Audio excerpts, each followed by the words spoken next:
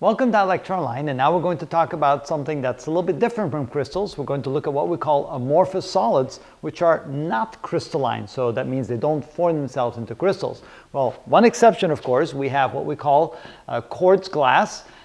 Here's a two-dimensional representation of quartz glass, and yes, since it's made out of pure silicon dioxide, which is tetrahedral in shape, it forms very nice structures, just like carbon does in the diamond structure. So you can see from a two-dimensional aspect, if you think of the purple dots as being the silicon atoms and the black dots as being the oxygen atoms, you can see how it forms these nice hexagonal shapes in the two-dimensional form.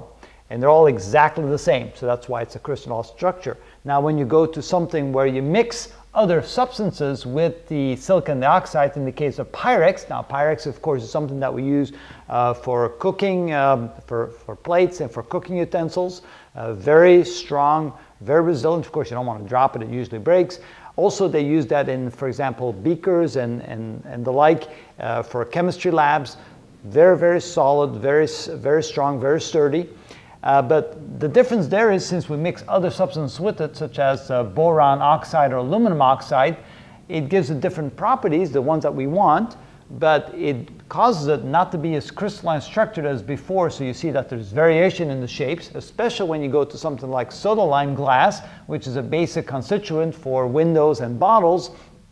You can see that when you use different kind of substances like sodium oxide and calcium oxide, you get something where the glass is not crystalline, and over time with enough pressure you can actually change the internal structure of the atoms. They will not permanently stay in the same shape. So over a long period of time, glass can actually be reshapen simply by pushing on it, simply by its own weight.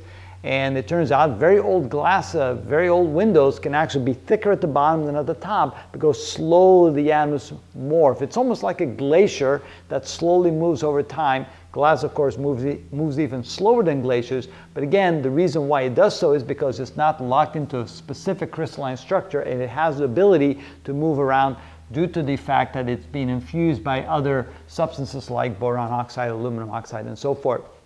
So anyway, that's the difference between a pure crystalline structure, which is made out of something that's 100% pure silicon dioxide, and then what we call amorphous solids, which are not crystalline structure, which have the ability to slowly move and change over time. There's a lot of different kinds of glass around that has different combinations. We've of course experimented with different kind of combinations to see what different kind of properties you get. Some glass is it lets visible light through, but it will block out ultraviolet light. Others will have different kind of properties. But again, the whole idea is that when you have something that is unique in form, so that it has 100% repetition of the same molecule, you tend to get crystalline structures. So when you start mixing different substances like this together with silicon dioxide, then you end up with something that's not quite as crystalline and has kind of a semi-crystalline shape, but it has what we call amorphous shape, meaning that it can change and morph over time. That's the difference.